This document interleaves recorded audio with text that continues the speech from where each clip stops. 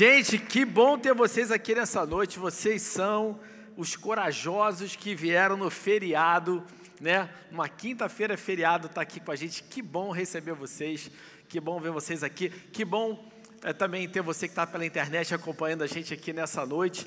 A gente está muito feliz em poder estar contigo aí, onde quer que você esteja, em qualquer lugar do Brasil, do mundo, através da Nova Online. Eu estou muito feliz de a gente estar conectado hoje, nessa noite. Legal, gente? Quem está animado hoje aí para essa quinta-feira? Vamos lá.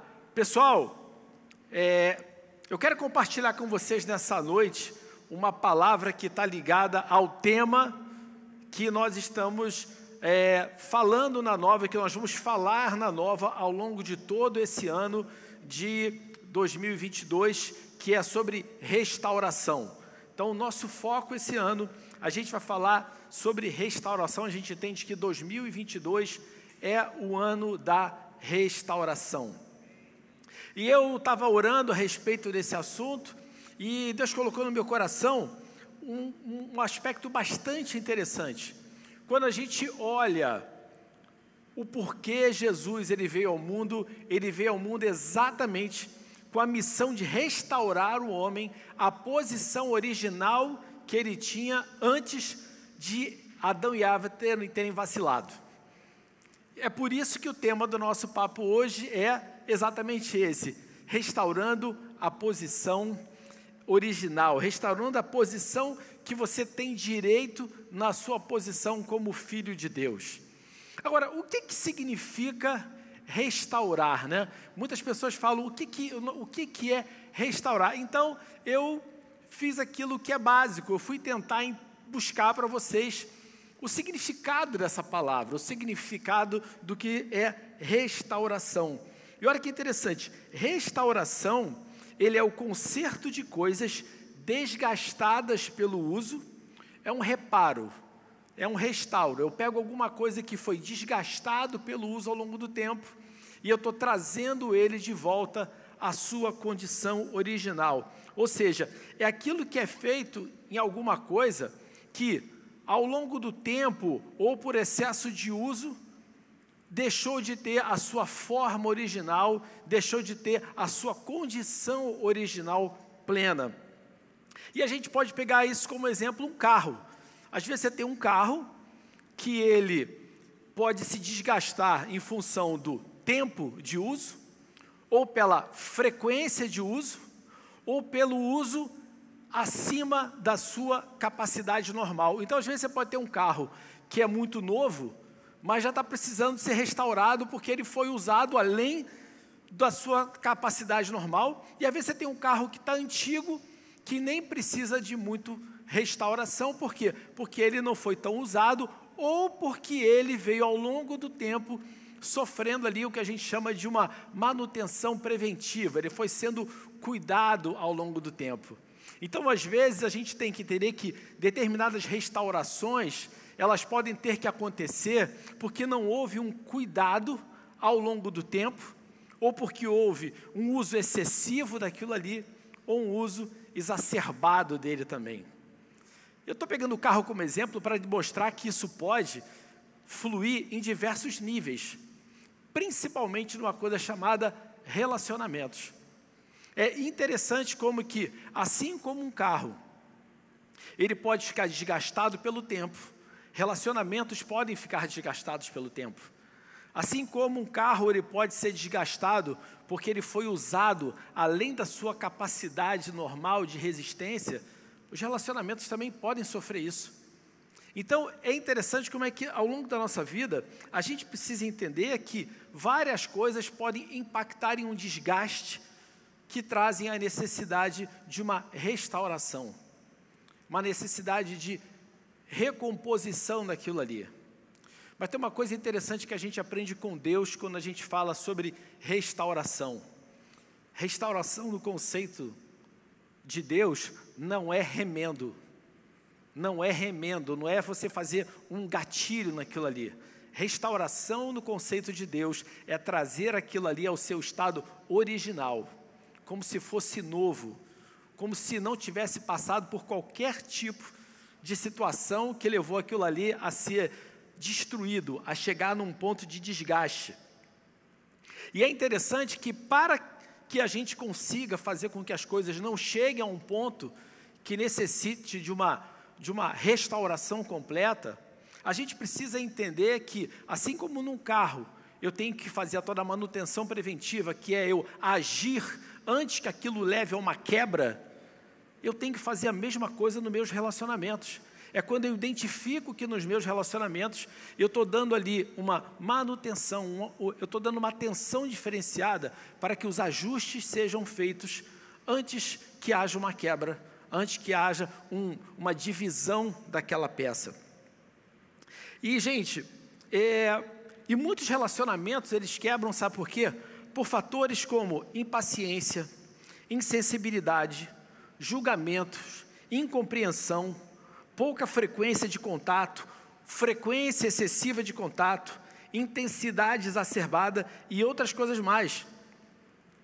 Então a gente tem que pensar o seguinte: como eu estou fazendo hoje, como filho de Deus, eu tenho lidado com os relacionamentos da minha vida?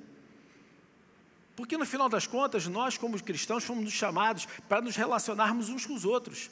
O cristianismo ele é vivido em comunidade, ele é vivido em comunhão. Eu não posso viver uma vida cristã isolado. Então eu preciso, como filho de Deus, trabalhar no desenvolvimento dos meus relacionamentos. E é interessante que quando a gente olha Jesus é alguém que durante o seu período na terra, ele valorizou demais os relacionamentos. A primeira coisa que ele fez foi fazer o quê? Ele foi batizado e começou o ministério dele formando um grupo de pessoas que andavam com ele, que caminhavam com ele, pessoas que ele ensinou, pessoas com quem ele comeu, pessoas com quem ele viveu aqui na terra. E é interessante é que ele nos chamou para fazermos exatamente a mesma coisa. Então, quando a gente olha no conceito cristão, o desenvolvimento de relacionamentos está na base daquilo que Jesus sempre teve.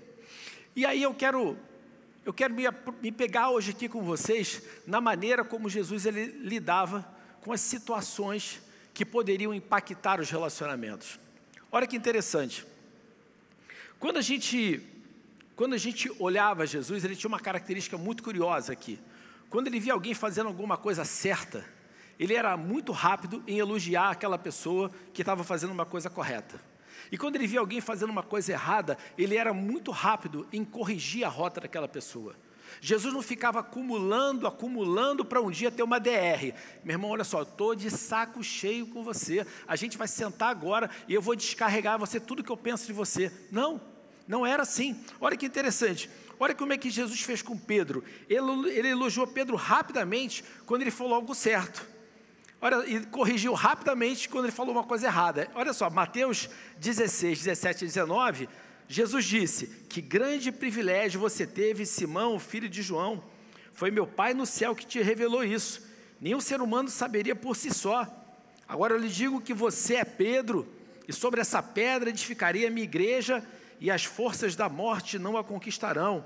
Eu lhe darei as chaves do reino dos céus. O que você ligar na terra terá sido ligado no céu, e o que você desligar na terra terá sido desligado no céu. Olha que elogio. Você é a pedra, sobre você eu vou construir a minha igreja. O que você disser que está ligado aqui, está ligado lá.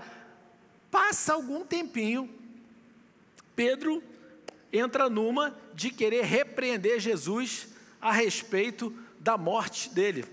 Aí Jesus de volta para Pedro diz: afasta de mim, Satanás, você é uma pedra de tropeço. O cara que ainda há pouco atrás era a pedra sobre a qual a igreja ia ser edificada, já virou pedra de tropeço, né? Você é uma pedra de tropeço para mim. Considera as coisas apenas do ponto de vista humano e não da perspectiva de Deus. Mas olha só, mas o fato de Pedro ter dito algo errado e Jesus ter corrigido ele, não significou que ele tinha perdido a consideração de Jesus, nem que Jesus tinha alijado Pedro de tudo e anulado a relação com ele.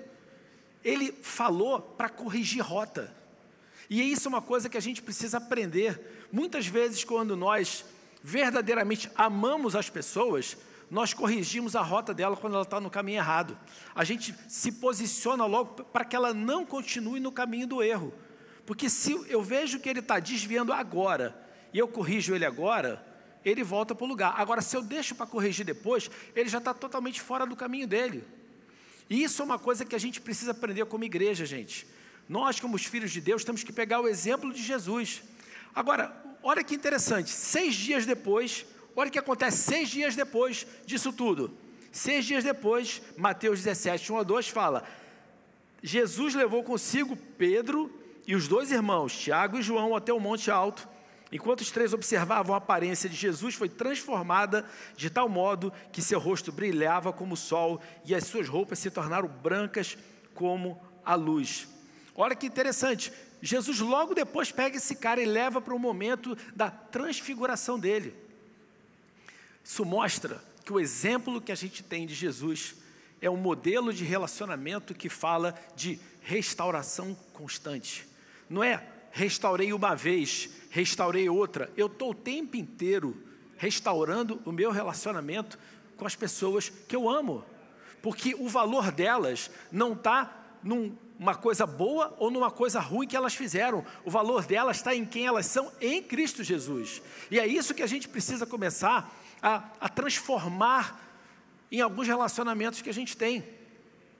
Para começar pela nossa família. Interessante é o seguinte, daqui a pouco a gente vê de novo Pedro falando para Jesus: eu nunca vou te abandonar. Eu nunca vou te abandonar. O que é que acontece? Vai lá Pedro e nega Jesus. Vai lá Pedro e nega Jesus. Agora, olha que interessante. Quando Jesus ressuscita, encontra os discípulos, o que é que ele poderia falar? Pedro, tu é um 7-1, cara. Toda hora tu vacila comigo. Brincadeira. Pô, eu levo você para um pacote fechado. Botei você ali no petit comitê, cara. Para tu ver lá, pô, eu me transfigurando, levei você só na boa, tu andava comigo. Você foi o cara que andou na água comigo e tu diz que não vai ficar comigo e tu me abandona. Não. O que é que Jesus fez de cara? Restaurou Pedro. João 21:15 fala: depois da refeição, Jesus perguntou: Simão Pedro, Simão filho de João, você me ama mais do que esses? Sim, Senhor, respondeu Pedro, o Senhor sabe que eu te amo. E ele fala: então, alimente meus cordeiros, disse Jesus. E a gente sabe que ele fez isso mais 3 vezes, para que ele pudesse consolidar com Pedro, que você errou comigo, você me negou 3 vezes, pois eu estou te trazendo, estou te restaurando aqui na mesma proporção. Esse é o exemplo que a gente tem que seguir. A gente não tem que seguir na restauração dos nossos relacionamentos o modelo de qualquer pessoa do mundo. Se nós somos cristãos, quando a gente fala que nós queremos ser a imagem e semelhança de Jesus, nós estamos falando de ser a imagem e semelhança do caráter dele, na maneira dele agir, em todos os aspectos da sua vida. Então, eu quero te chamar agora a uma coisa: aproveite as oportunidades para restaurar os relacionamentos e não para tacar fogo no parquinho, gente. O que a gente vê aqui claramente é que Jesus, toda hora, ele sempre queria fazer o quê? Eu quero restaurar, eu quero trazer de volta, eu quero que aqueles que andam comigo vejam o amor que eu tenho. Olha, é interessante como logo depois a gente tem uma situação muito interessante que eu observei aqui, na maneira de Jesus agir em relacionamentos. Tem uma passagem em Mateus 20:28, quando a mãe de Tiago e João, ela pede a Jesus que os filhos dela possam se assentar um de cada lado dele no céu. Literalmente ela foi pedir uma posição privilegiada para os filhos, e os 2 Zé Mané estavam lá junto ainda, apoiando essa ideia de jirico da mãe deles, né? Em vez de falar: mãe, não inventa história, fica na tua, você vai arrumar confusão para mim. Não, eles foram juntos. O que aconteceu? É claro que os outros 10 ficaram chateados com aquela situação, não gostaram daquela situação. Qual foi a posição de Jesus? Na hora que ele viu o que aconteceu, olha o que ele fala aqui, ó. No verso 23, fala que Mateus 20, 23 fala, então Jesus, no verso 24, quando os outros discípulos souberam que os 2 irmãos haviam pedido, ficaram indignados. Então Jesus os reuniu e disse, vocês sabem que os governantes desse mundo têm poder sobre o povo e que os oficiais exercem sua autoridade sobre os súditos. Entre vocês, porém, será diferente. Quem quiser ser o líder entre vocês, que seja servo, e quem quiser ser o primeiro entre vocês, que se torne escravo, pois nem mesmo o Filho do Homem veio para ser servido, mas para servir e dar a sua vida em resgate por muitos. Olha só que interessante, quando Jesus percebeu o incômodo criado, olha o que ele fez, gente. Ele imediatamente chamou todo mundo para uma conversa, só que ele não começou um papo, falou assim, olha só, gente, quem arrumou essa confusão foi a mãe deles, eu não tenho nada a ver com isso, eu não quero confusão, vocês 2 vacilaram, não, ele em nenhum momento, ele trouxe qualquer tipo de acusação sobre a falha, sobre a atitude equivocada cometida pela mãe deles e por eles. Ele trouxe ele aproveitou aquela situação para trazer um ensino com base nele. Eu não vim para ser servido, eu vim para servir. Para vocês que são meus discípulos, ser um líder servidor não é uma opção, é um mandamento, porque se você está andando comigo, é assim que você tem que agir. Ele pegou aquele momento ali e ele puxou para ele o exemplo, o exemplo de quem estava fazendo a coisa da maneira certa e não usando o exemplo de algo que foi errado para poder se posicionar. Vocês estão entendendo onde é que eu quero chegar? O que ele fez ali? Ele preservou o relacionamento e ele edificou sobre uma situação algo que fortaleceu a igreja a partir dali. Isso significa sabedoria na maneira da gente lidar com as pessoas que estão ao nosso redor.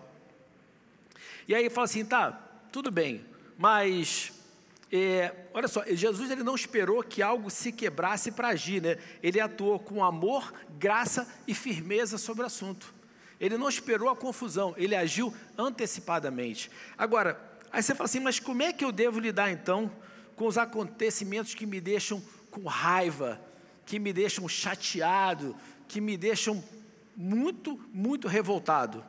Efésios 4, 26 a 27, eu peguei a versão da mensagem que fala o seguinte, é normal ficar com raiva, é claro que todos sentem raiva, mas não alimentem a vingança no coração, não deixem que a raiva domine muito tempo, resolvam o problema antes de dormir, não deem mole para o diabo, não deixe que ele prejudique a vida de vocês. Olha só, não deem mole para o diabo, resolve o problema antes de dormir. Então aqui, Efésios aqui, essa passagem, ela fortalece o posicionamento de Jesus de agir logo em cima disso, agir logo antes que esse problema tome um tamanho enorme. Eu separei aqui rapidamente para um aspecto da história do filho pródigo para vocês. Eu estava vendo aqui as diferentes reações que aconteceram no exemplo do filho pródigo. Porque na história do filho pródigo conta de um filho que ele pediu a herança do pai antes do pai morrer, ou seja, já que tu não morreu, eu quero o dinheiro, pegou essa grana, queimou o dinheiro todo lá na prostituição, na farra, e quando ele estava no fundo do poço, ele tomou consciência que ele poderia, junto ao pai dele, na condição de servo, ter uma vida muito melhor do que a que ele estava tendo. E é interessante que o verso 17 e 24 fala que isso fez ele cair na realidade. E ele pensou, os empregados do meu pai têm 3 refeições por dia e eu estou aqui morrendo de fome. Já sei, vou voltar para casa e dizer ao meu pai, pai, pequei contra o céu e contra o Senhor, não mereço ser chamado, considerado teu filho, ser um dos teus empregados já está muito bom. Decidido, levantou e foi caminho de casa. E aí fala que ele ainda estava bem longe na estrada, quando o pai avistou, o coração do velho disparou, correu para abraçar e beijar o filho, que começou o seu discurso. Pai, pequei contra o céu e contra o Senhor, não mereço ser chamado teu filho. Aí vem o versículo seguinte, o pai nem quis escutar. Olha que interessante, o pai nem quis escutar a história que o filho ia contar. O que o pai fez? Chamou os empregados, ordenou rápido, tragam uma roupa decente para ele, tragam também o anel da família, um par de sandálias, depois vão buscar uma novilha bem gorda, prepara um churrasco, vão festejar, vão nos divertir, meu filho está aqui vivo, não está mais perdido, foi achado e a festa começou. Agora, olha como é que isso aqui tem uma relação com o título dessa mensagem de hoje. Olha o filho, não mereço nem ser considerado seu filho, ser um dos empregados já está muito bom. O filho pensava em apenas um remendo na relação, mas o pai pensava numa restauração completa. É isso que a gente tem que entender. A maneira de Deus agir é assim: eu não quero fazer um remendo no meu relacionamento com você, eu vou te restaurar a tua condição original de filho. Porque quando Jesus morreu na cruz para nos resgatar, Ele não fez um remendo, nós viramos uma nova criatura, plena em Cristo Jesus. E quando a gente olha esse exemplo do pai, é assim que a gente tem que fazer com relação às pessoas com quem a gente se relaciona, que os relacionamentos foram quebrados. Então, se você teve um problema com o seu pai, você não pode restaurar o seu pai a uma condição de se dar bem, você vai restaurar ele à condição de seu pai. Se você teve um problema com a sua mãe, tá bom, a gente resolveu esse problema e eu vou aqui. Não, você vai restaurar ela à condição de sua mãe. Se o seu filho ou sua filha errou com você, você vai restaurar ele à condição de filho e não de alguém com quem você tolera agora e mantém um relacionamento. Não, gente. O modelo de Deus, o modelo que Jesus ensinou para a gente, para um tempo de restauração, é um tempo de restauração plena, restauração à condição original. E é interessante que o filho, ele toda hora ficava praticando essas desculpas. E muitas vezes o que a gente faz é isso, a gente fica pensando em como é que eu vou me explicar com Deus.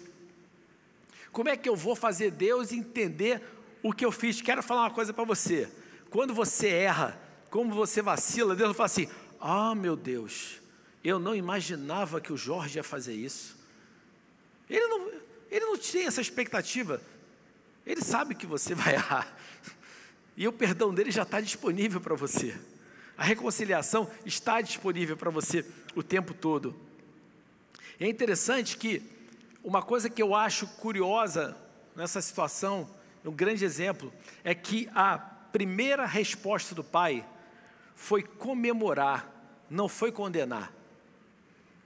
O pai, olha só, você não pode perder esse aspecto, é o seguinte: ele quando o filho voltou para casa, ele não chegou assim: meu filho, você voltou, mas eu quero falar uma coisa para você. Que vacilada que você deu, cara. Você me fez sofrer, você me deixou chateado, eu fiquei muito triste com o que você fez. Tá bom que você voltou agora para casa. O pai não fez isso. O pai não fez isso. Ele pegou o seguinte: o que passou, passou. Eu estou restaurando o nosso relacionamento a partir de agora, como filho amado.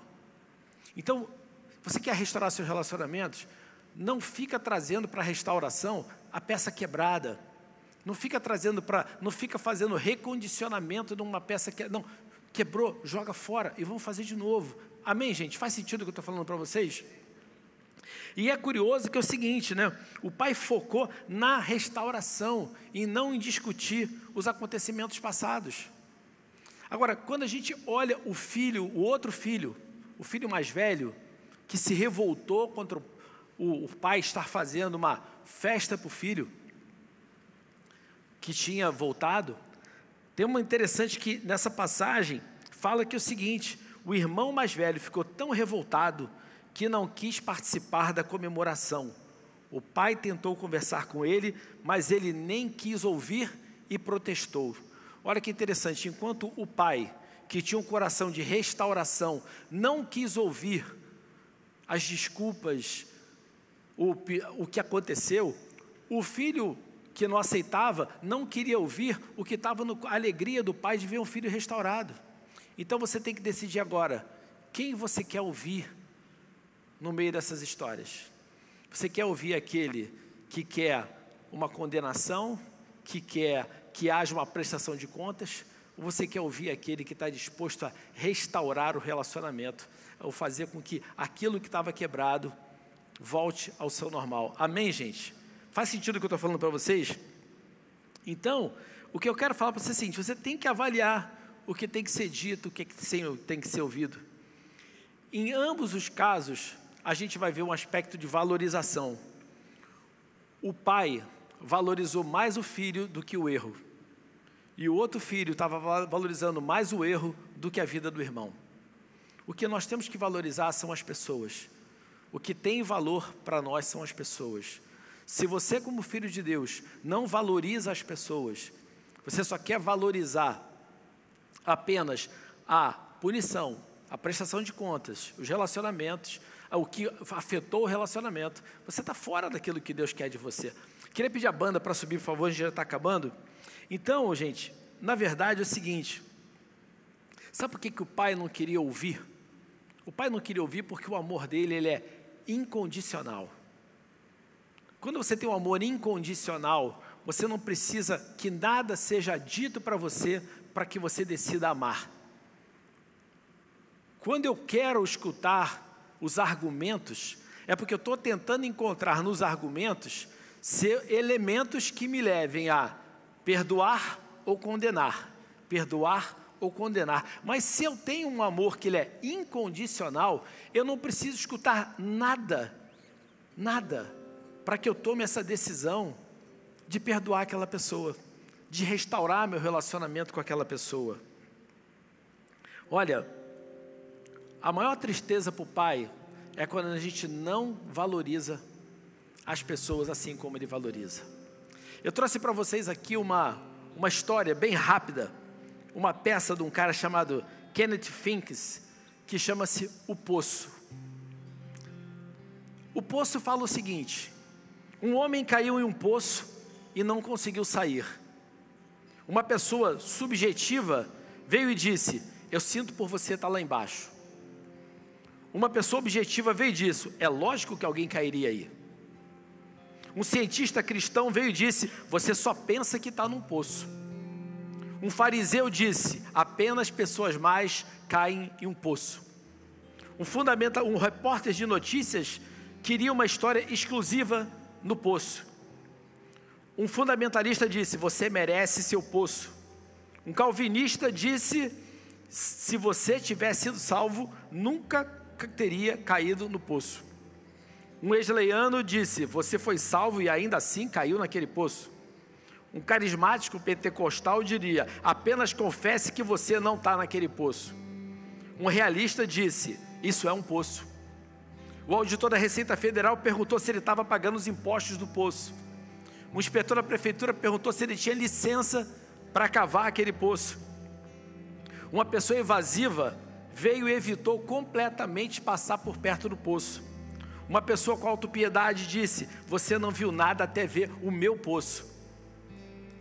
Um bookmaker, um cara de apostas, disse: as chances são de que qualquer um pode cair em um poço.